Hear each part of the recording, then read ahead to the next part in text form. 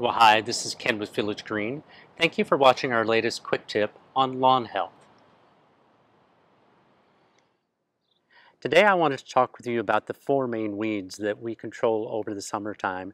Those weeds are spurge, and then dandelions, nutsedge, and then Dallisgrass. Those are the main weeds that we look at controlling. The first two we get pretty good control of. The other couple are a little bit more challenging. So I'll talk with spurge first. With spurge, that we generally are able to prevent mostly with pre-emergent, but as we head on into the year, a lot of times we'll see that come back out.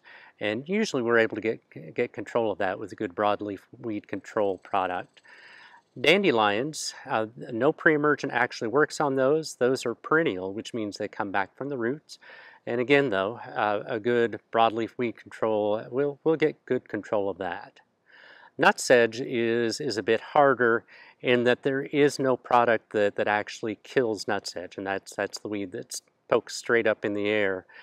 What we can do is to treat it, and what it'll do is to stunt the growth so that when you mow it the next time, it won't pop back up. It'll still be there, but you won't notice it nearly as much.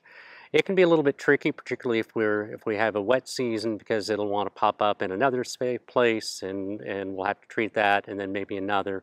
So some years we end up kind of playing whack-a-mole, and then even the areas that we treat may come back up after a while. But we do get good control of that. So not great sometimes, but good control. The one that is hard is one called Dallisgrass, and that is spelled D-A-L-L-I-S. And what that one is, it also is one of those that comes back from the roots. There is no pre-emergent that works on it. We used to have products that would control that without damaging the lawn.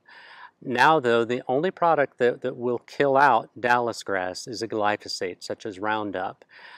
And the challenge with that is that when we treat the Dallisgrass, that means we're also going to kill out the grass that's around it, and it may take the better part of a year for that grass to come back in, or maybe the following year.